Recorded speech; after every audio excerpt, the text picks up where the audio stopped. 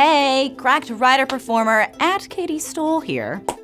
I know that I may not seem a day over age 18 to 25, but the truth is, I'm getting up there. As I enter what can only be described as my golden years, I find myself taking stock of things, paying better attention to what I put in my body. And this may only come as a surprise to me, but it turns out that a lot of the healthy things we're being told to do is total bullshit. And like, I probably only have, 50 to 60 years left, if I'm lucky. Who has time to waste on bullshit? So if you are like me, a mere mortal with only one body who annually finds themselves a year closer to death, this one's for you. Ever since I was small and cute, I have been told that I need to floss every day in order to prevent gum disease, which has been difficult because I f***ing hate flossing. Honestly, I think it's because my mouth is too small. I feel like I'm diving into the sand. But according to a recent article published by the AP, that is all, you guessed it, bullshit.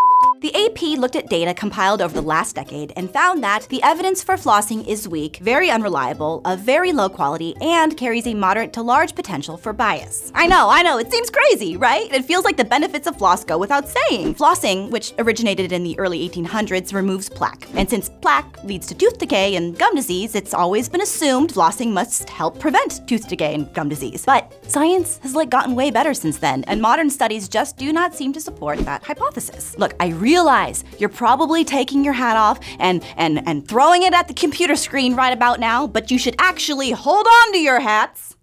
Because the federal government has even removed flossing from their list of recommended guidelines and admitted to the AP that the effectiveness of flossing had never been adequately researched as required. Now, it's important to state that the ADA stands by their position, but it is doubly important to further state that the studies they point to in favor of flossing are largely funded by the dental industry. I mean, floss is obviously a good tool for getting all the gross little bits out of your mouth. I'm not about to banish floss from my life completely. That'd be crazy. But for those of you who have spent your lives secretly struggling with floss-related guilt, well, pressure's off, I guess. Another widely held belief is that drinking cranberry juice will help treat UTIs. That's because cranberries contain an ingredient called PAX.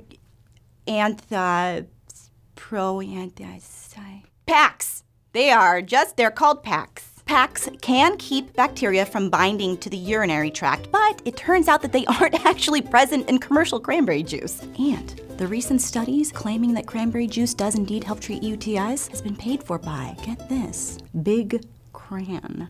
Even the Cochrane Library, the most comprehensive database for interpreting medical research, states that cranberry juice does not appear to have a significant benefit in preventing UTIs and may be unacceptable to consume in the long term. Because, see, the other problem with cranberry juice is that it is indeed juice, aka pure sugar, or as our very own Carmen Angelica once put it, big old glass of death. And before you say, sure, but can't you just take a cranberry capsule instead? Let me just say not so fast, because the Cochrane Library further states that cranberry products were also ineffective, possibly due to lack of potency of the active ingredient. Basically, it's bullshit.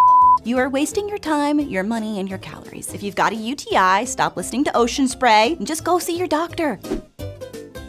Sometimes here at Cracked, we find ourselves doing night shoots. As you can imagine, staying up all night can really mess with your sleep, and until recently, I would sometimes use melatonin to help. The melatonin hormone is produced in the presence of darkness and regulates our circadian rhythms. It has a myriad of beneficial functions in our bodies and is generally accepted as a safe, natural way to help promote better sleep. Except that very little scientific research has actually been done on the safety or effectiveness of melatonin supplements as a treatment for actual insomnia. In this interview with the Huffington Post, sleep researcher Michael Gradner even states, any person in the sleep world will tell you the same thing. Melatonin is not harmless, is vastly overused, and should not be used as a sleep aid to treat insomnia. See, melatonin's role is to signal to the body that it is nighttime, meaning it can be beneficial in knocking you out, but it does nothing to improve the quality of your rest, nor does it treat the cause of your insomnia. And have you heard how many times I've referred to melatonin as a hormone? Well, hey, that's because it's a hormone. But for some reason, OTC melatonin pills are classified as a dietary supplement, meaning it isn't regulated by the FDA, and most supplements contain 10 times the recommended dosage. Too much melatonin can cause grogginess, depression, nausea, and headaches. And if you're gonna feel like when you wake up, you may as well do shots before bed. Now, I'm not saying, hey guys, melatonin's bad. I'm saying, hey guys, melatonin is a hormone that should be administered under the supervision of a physician, but only for things like jet lag. And also, if you have insomnia, you probably shouldn't take it anyway because you aren't addressing the actual problem, okay? Well, there are lots of other examples that we could talk about. Taking vitamin C when you have a cold, for example, that's another bullshit. I don't know, maybe just look it up. Woo! Honestly, ever since I've become such a very old woman, I tire super easily. It's weird. Although I did actually hear that B12 is supposed to really increase your energy. I'm thinking about maybe heading on over to Whole Foods after this, maybe picking some up. Maybe even a little acai too, huh?